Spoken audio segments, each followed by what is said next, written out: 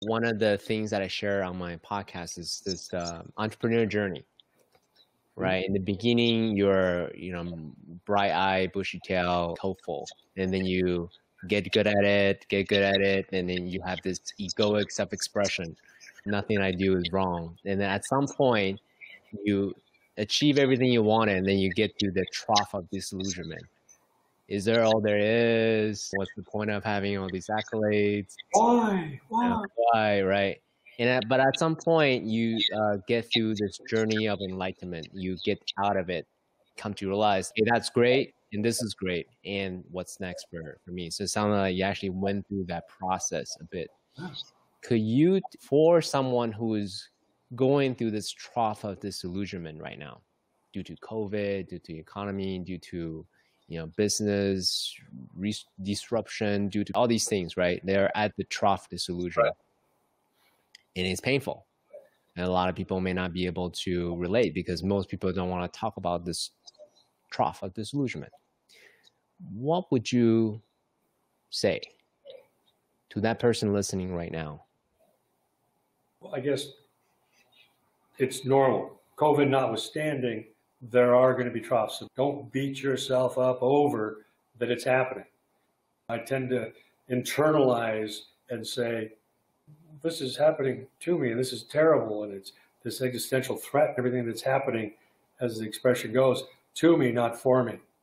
And so it's hard to do, and with a little work that I've done, and obviously CK and others, this is all happening for a reason, and tell yourself it's happening for me, instead of playing, I almost said the victim, that's too dramatic, I apologize for that, but know that it's going to get better, you're going to get better.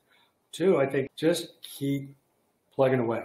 You got to keep moving forward. And that's where this whole open and this whole curiosity that I have. If something is not working or you're trying something, take a little break.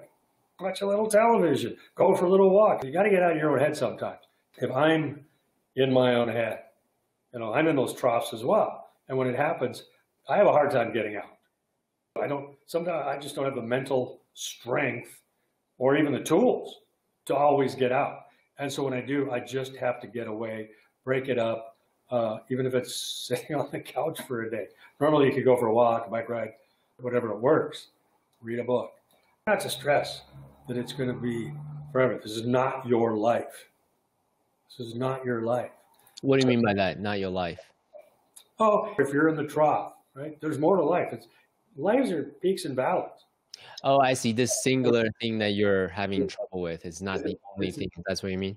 When you're in a trough, whether it's just COVID sitting at home or spiritual trough, it's all peaks and valleys. It's all learning. It's all growing. And then when you get to the top, oh, wait a minute. Now you go back down sometimes. So you try to stay up there, let's be honest. But it's managing those peaks and valleys that helps. The middle part, we can do that all day long. It's not only just the valleys. It's if things are going really well, don't get too comfortable. Embrace it, love it, go with it as much hard as fast as you can. But I think you may know in the end, just what goes up comes down. It's just a matter of how far and managing that. And when you're more enlightened, you'll stay up longer. And I'm still working on getting up there and staying up there for a little longer. And I've only been at this for about 7 years, so I'm trying, bro.